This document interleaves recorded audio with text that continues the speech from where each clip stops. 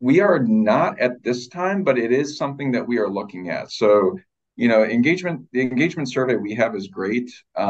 It's very robust, and we've really developed it over the past several years. But it is a yearly survey, and it's the data is only really as good as when it was created. And what we're looking at this juncture is how do we get more of that recurring feedback, right? How can we kind of get pulse checks across employee groups, across the plant, so we can, not only see where we stand from year to year, but, see where we stand in individual slices and hopefully make adjustments as necessary.